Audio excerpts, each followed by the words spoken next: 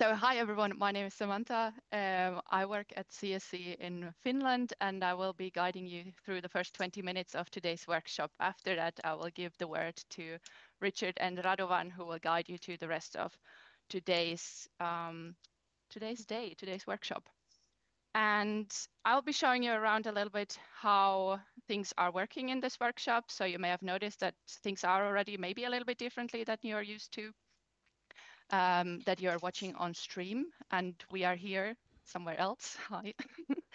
But you can still see us, and you can still also interact with us. And for that, you have gotten a link in your email, either yesterday or when you registered to this workshop, which starts with notes.coderefinery.org. This is our way on how you can interact with the instructors. And this is what I'm showing here on screen right now. So here you can find a few links in the top, for example, to our code of conduct. And if you encounter any issues, anyone's not being nice, anything that you want to report, then you can follow this link to get to a form that you can fill out to complain about it. Then like everyone who is registered has gotten this link. If you're not registered, you can still do so. And then in the registration confirmation, you will get this link to the notes. You can find the schedule here, and from the schedule, I can open it briefly. So this is the course page. You can also find the link to all the materials. So we are right now welcome and introduction, and then the introduction to version control you can find behind these links. We'll also try to add that to the notes here. We have here one suggestion for the screen setup. So as you may have noticed, we are sharing in this more portrait mode, and that is so that you can have other stuff right next to it. And I think, was it so that Twitch has this, what was it called? Pop Yeah. out window, or Richard, what was it? There's theater mode and there's also maybe a pop out window. Yeah.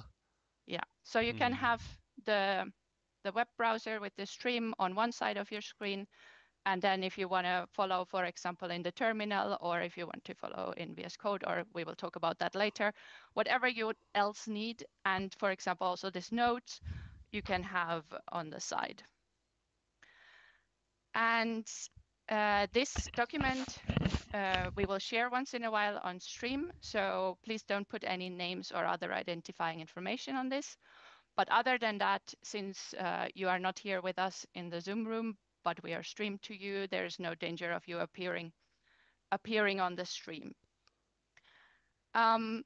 We have put some icebreaker questions here so that we all get used to using the collaborative documents, and also to get to know how the weather is wherever you are connecting from.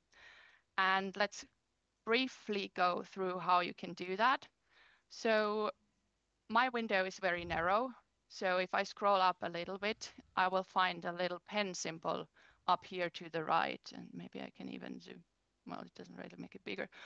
A little pen symbol up right. For you, it might be somewhere here next to this hedgehog logo. There is probably a eye, a book, and a pen symbol. It's always a pen symbol that you are looking for.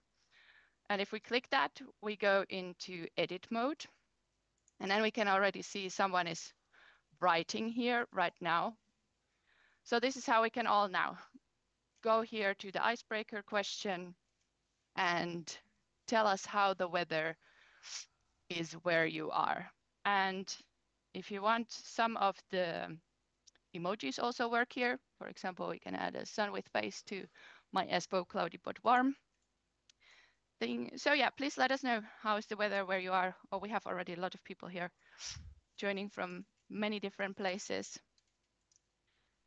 That is really nice. And then our second icebreaker question is, have you used Git before? So Git is what we will be talking about a lot this week. It's not bad if you haven't heard about it at all. Please add a little O here in the end if you don't know what Git is. If you have used it before, you can add it to the yes. Or if you have heard but not used it before, to the no. So it's kind of a little voting system. bar Yeah. graph. And And if you want, you can also add some more comments below here, like you've seen some people have already done. And then later, we will always add little sections here. And this is now the answer to Richard's question. Sorry, it took a okay. while. Okay. So whenever we go to a next section, we will add another header here, like this, and then also the link to the materials. And then later today, we will also have exercise sessions where we will then tell you how long the exercise sessions are and what we are supposed to be doing in those exercise sessions. Okay. And just for you to know, there's many different ways on how someone can join this workshop. So some of you might be watching it alone on stream and then do the exercises by yourself. And then there's other people who met either in the same room locally or in the same Zoom room to do the exercises together. And so we might sometimes say like breakout rooms or local rooms or these kind of things, just so you know what we are talking about. So let's go briefly also to the introduction materials here that we have collected. You can read through them also by yourself. We'll now go through them rather fast in the next 10 minutes, but we have also already done some of these things. So why are we here? So CodeRefinery is basically building on top of more the general coding classes. So we don't focus here on programming or writing code so much, but we are trying to support you to make your code that you are already writing more reproducible. And we have this really nice graphics here by Heidi Seibold that we're always using to also explain a little bit what the course is about, because all of our lessons that will come up in the next 6 half days, this and next week, somehow fit in these 6 helpful steps for reproducible research. So we'll take a look at how you get your files and folders in order, how to also, or why also good naming for files, folders, and functions is quite important, how to document your codes and maybe also your data, what are essential parts of a README file that you can add to your code, what kind of metadata is needed, what are code comments and how you can use them, and how you can write useful comments in your own code. Then what we'll start with today, version control, what it is, why it matters, what it enables also. And then mainly next week, it's also a lot about stabilizing the computing environment and the software you are using. You may have heard about dependency management, containers, and that kind of stuff. So we'll briefly look into that as well.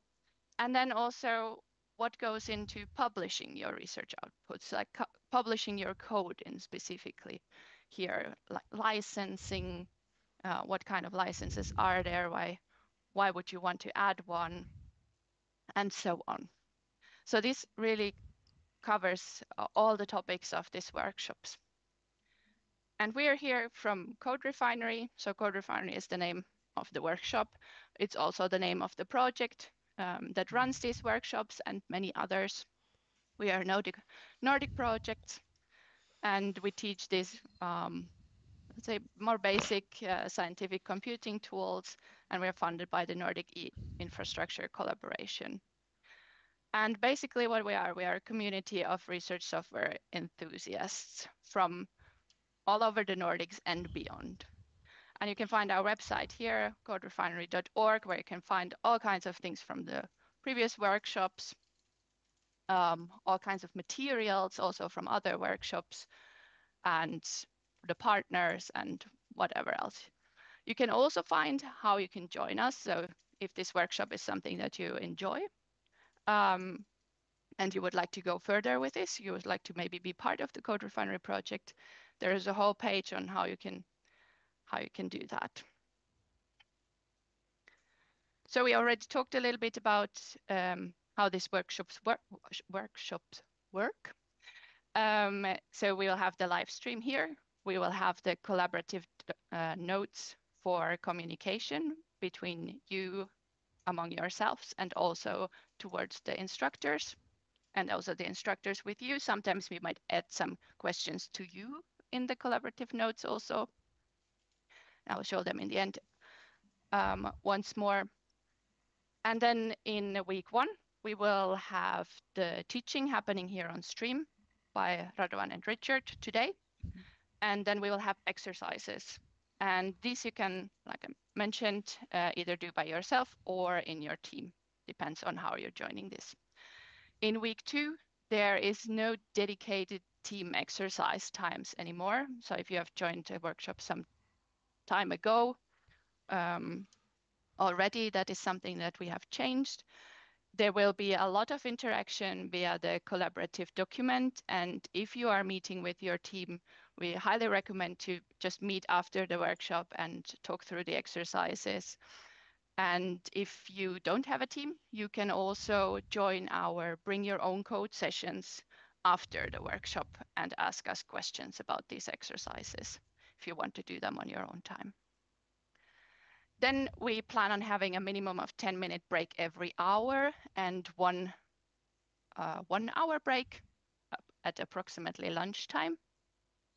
And the materials will stay available and are always linked from this workshop page. The workshop page will also be available, so you will always have everything together. We will make the recordings available. You can watch them on Twitch still for a while, and then we also put them on YouTube. The collaborative document, we already talked about this. I can show it again here. So it looks like this when you click on the link that was in the registration confirmation email. And then you can find this little pen symbol to change into edit mode and answer our icebreakers here. First, what's the weather, where you're connecting from? And second one, have you used Git before? And if you want, you can also add some comments. And we already have someone writing here that you can also download the videos from YouTube later. So no worries if you have to leave during the workshop or if you cannot join for the whole day, you will be able to catch up again. Sorry, I have to find the right tab again.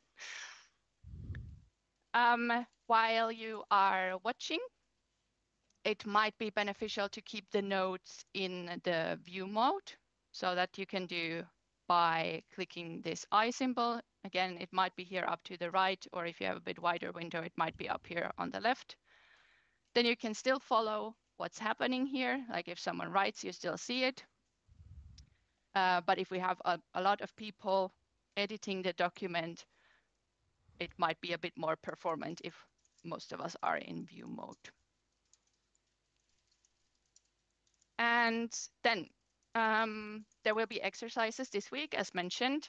And for that, so that you have a bit easier life after the workshop, we suggest to create your own course directory or course folder on your computer that you are working on.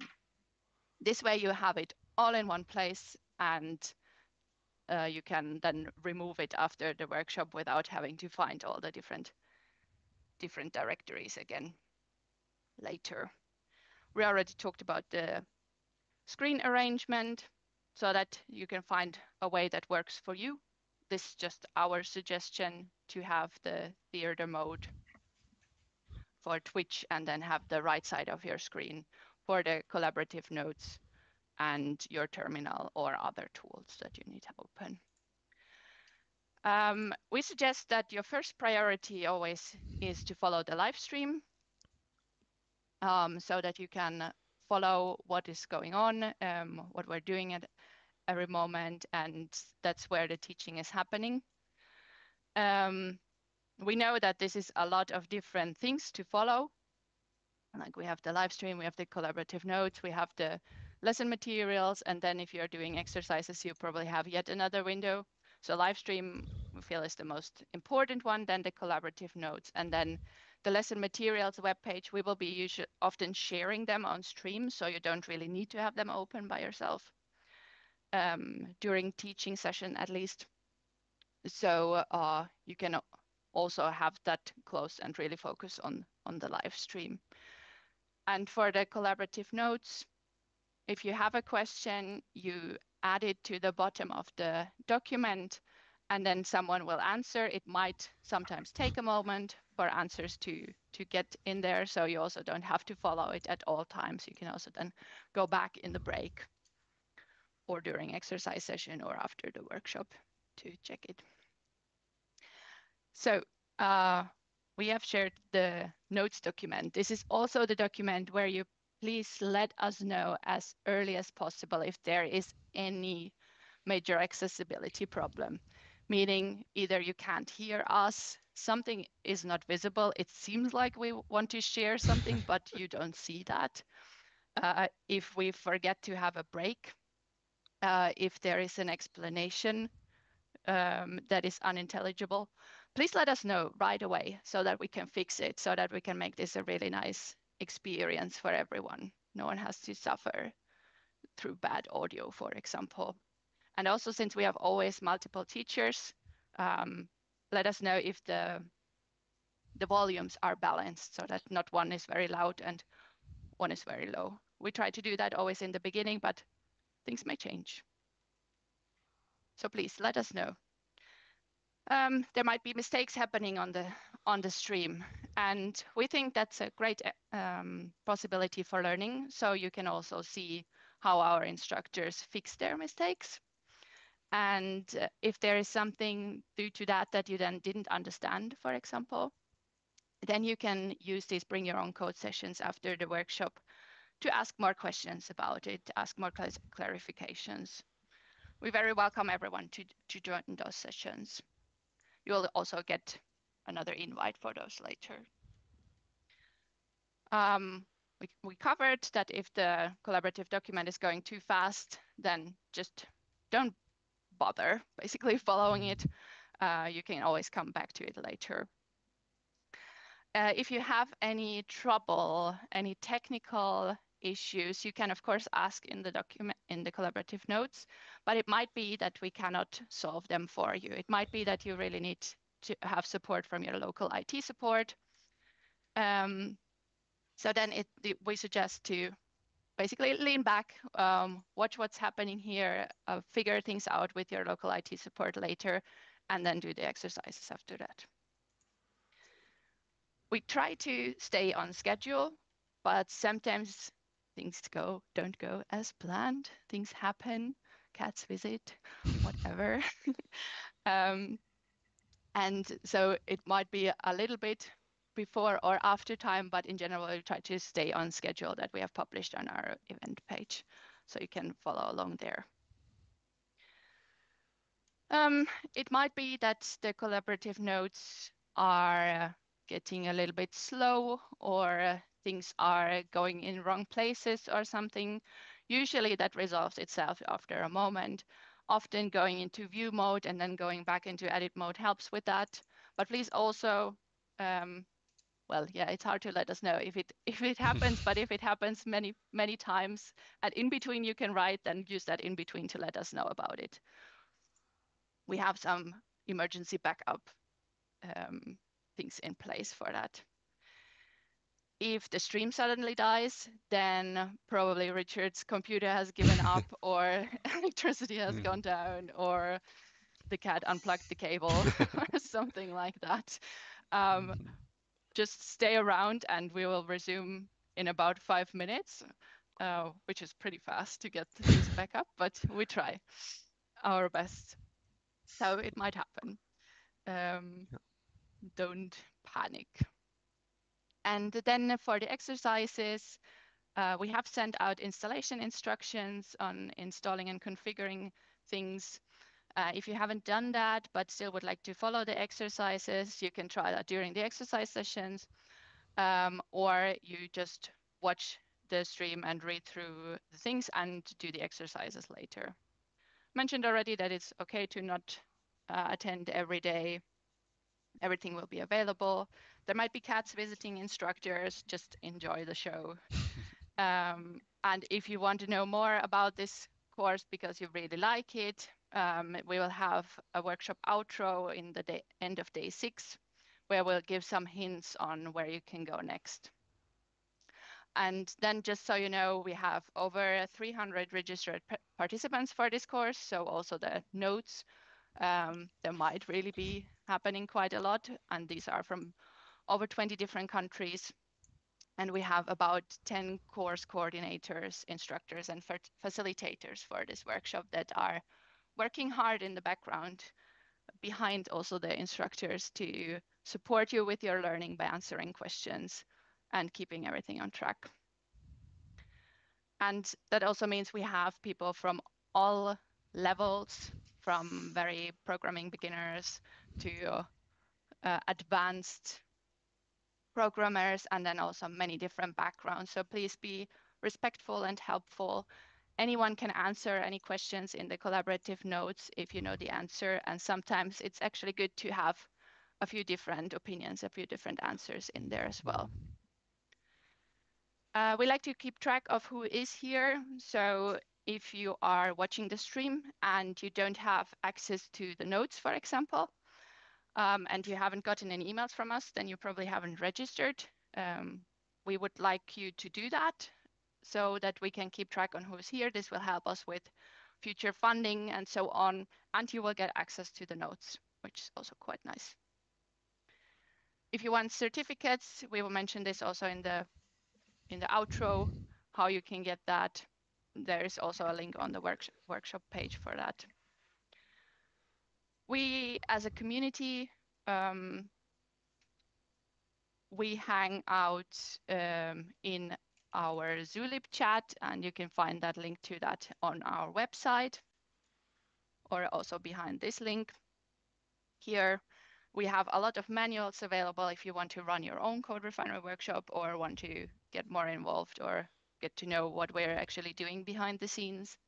And we are on all like social media platforms, on Mastodon, Twitter, and LinkedIn. And if you like this workshop or also not, please share with your colleagues that you are here and what you are learning. We're always happy to read the different views also. And now I'm already a little bit over time. I'm very sorry for that. I will give over to Richard and Radovan to start with the introduction to version control. And I will add this also in the notes. Good. Or someone Now I'll was take the already. screen from you. Yep. Yep. Thank you and have Okay. fun. Thanks for the intro. See you. Yeah, thanks so much, Samantha, for this very nice intro. And hello, everybody. I'm Radovan. Hello from Northern Norway. Isn't it cool that we have people joining from so many different places? Some of these places make me really jealous to be at. So I'm Radovan Bast, working at the University in Tromsø, doing teaching and support in research software engineering, computing, programming. And I will be teaching today and tomorrow. And with me today is Richard from Aalto. Hello. Yeah, I'm also basically a research software engineer and have been around here quite a while. So, how do we start with motivation or